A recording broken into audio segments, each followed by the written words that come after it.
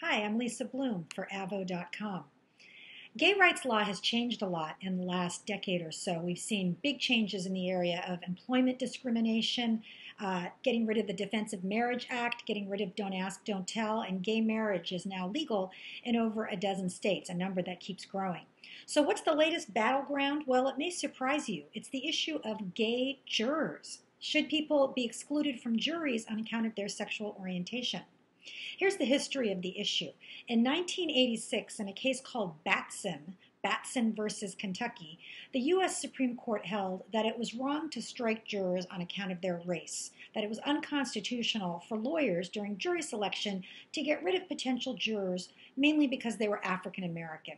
And the Supreme Court said in that case that if challenged, the lawyer who was doing those strikes had to come forth with a legitimate, non-discriminatory reason for striking that juror. Perhaps that person seemed biased in some way. As a practical matter, by the way, most of the time the judges do find that in light of a Batson challenge, jurors do have a non-discriminatory reason for getting stricken, and the lawyer gets to keep them on the jury. But Batson was an important holding saying no discrimination on account of race in jury selection.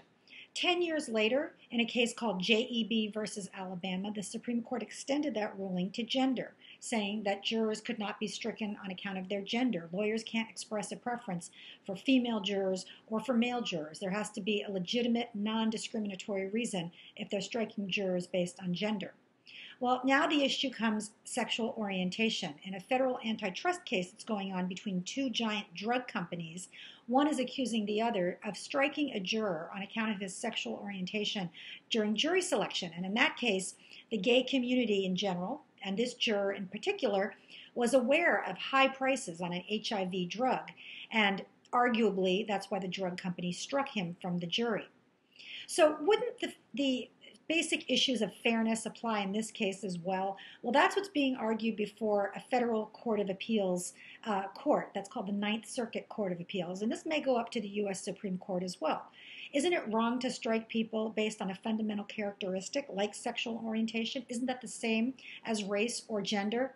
There is one difference, though, that one of the judges pointed out, and that's the issue of privacy. One judge was concerned that identifying gay jurors might out them when they're trying to keep their sexual orientation private. And sometimes people may not know if someone's gay or not. They may jump to a conclusion, and they could be wrong about that.